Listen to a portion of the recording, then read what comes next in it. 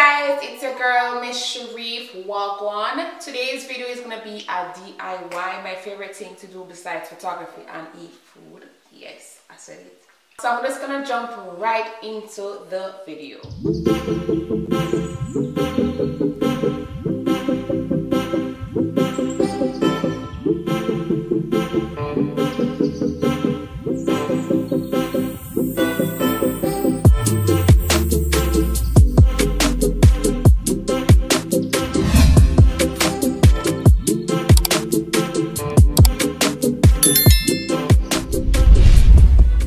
So the items I'll be using in today's video is frog tape. I use this brand because it's very durable and it doesn't leave a lot of sticky residue afterwards.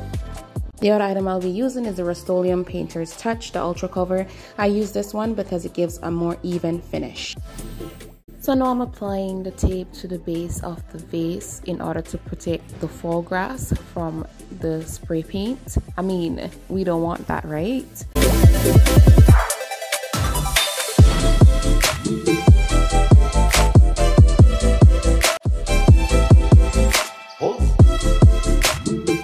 After I've completed that for a couple of times to my liking, this is the finished result.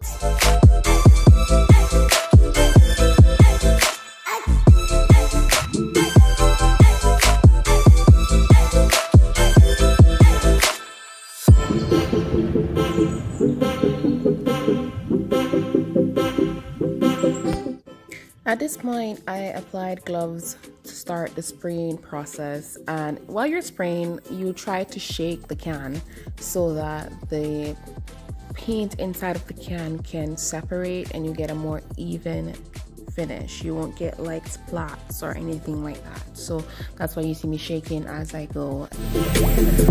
Even coating also depends on distance that you're spraying from and also ventilation, hence why I'm outside.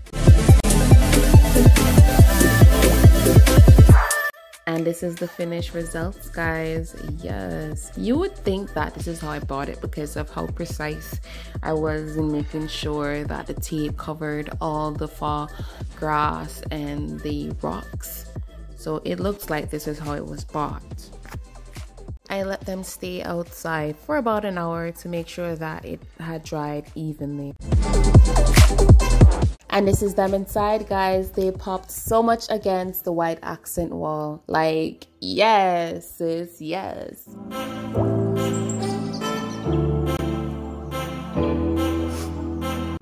So guys, this brings us to the end of this video. Thank you so much for watching. Please don't forget to like, share, and subscribe. I look forward to seeing you in my next video. Until then, God bless. Pick up yourself.